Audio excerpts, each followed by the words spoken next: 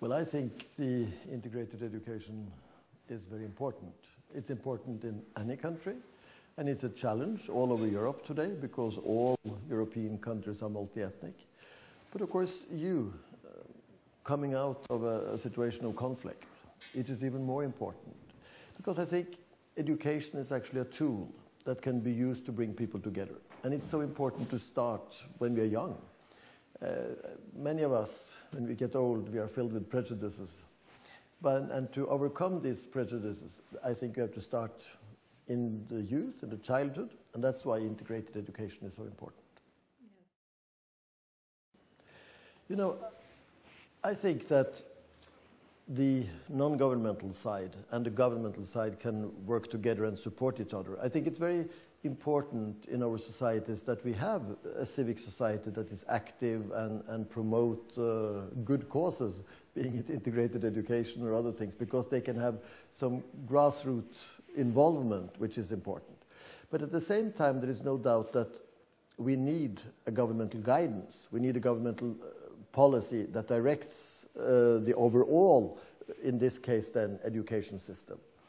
And that's why I was very happy when I visited Skopje about a year or a little bit more than a year ago, in order to present this integrated education strategy that then the government at that time actually had supported and adopted. This, of course, is difficult. I understand that in a country like yours. But what I'm trying to tell my interlocutors is that integrated education does not mean giving up anything. It's actually adding something. It's not that I'm losing part of my identity. I think mother tongue education is very important. It should be there. But at the same time, I need to be a part of the overall society, and we have to find mechanisms so that the different ethnic groups can have common space. And as you yourself said in your question, very often we have seen that if there had been incidents of violence or incidents of tension, the easy solution is to divide a school or have different shifts according to ethnic lines or whatever, so that we separate people. And of course, that may be a solution for the short term. But in the long run, it of course will be detriment to any kind of cohesion of the society. A unified, strong society cannot live if we have parallel societies. And that's why we hope, through my work, our work with the government, to promote this. But I think also then non-governmental organizations, the civic society, like in this case the Nansen Dialogue Center, but others, you have Mosaic, you have other schools and projects, can actually help because they can show examples of how this is working. And I think this is so important, that this is not only theory, it's not only fantasy, but it's working. And that will give some reassurance to parents and to local authorities that, okay, let's try this.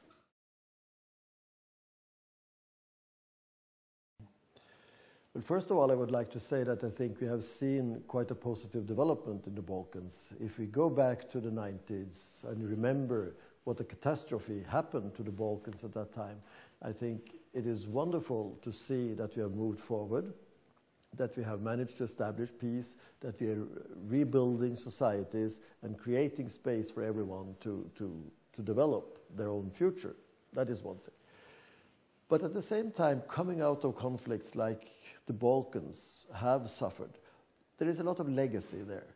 And I think what we have to be aware of is that the reasons or the scars, so to say, of these conflicts, they don't go away automatically. And that's why I think the early warning mandate in my work is important, because we can try then to detect tendencies, trends, situations that can derail this positive development. And through both with a dialogue with the different national governments, we can make the governments aware of these tendencies that we see and we think that they should try to counteract.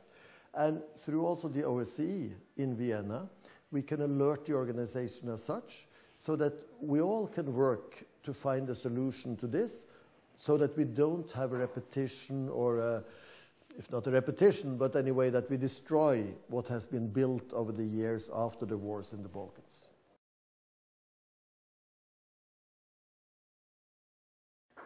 I do hope that we can avoid, and I think we can manage to avoid a new war in the Balkans. But I think it is very important that both the national governments, first and foremost, but also we as the international community, then look for how can we create integrated societies. Because it's only through a situation where everyone has a stake in the society, feels an ownership to the country where they live, that we can avoid this type of conflict. I felt that very strongly when I myself was working back in 1993. I was working in Croatia with the then so-called Krajina Republic and the Croatian government. And I think one of the problems there was that people felt that they had nothing to lose from starting a war. Of course, they had something to lose because they lost even the little they had, they realized. But the feeling of lack of ownership, the feeling of marginalization, the feeling of frustration is very often at least the cause for tension, and it can also lead to something more serious.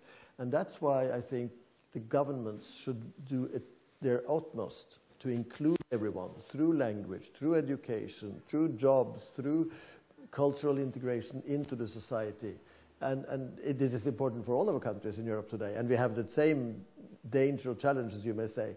But of course, in countries and societies that come out of war, that are a post-war society, these tensions are even more dangerous than in more stable societies.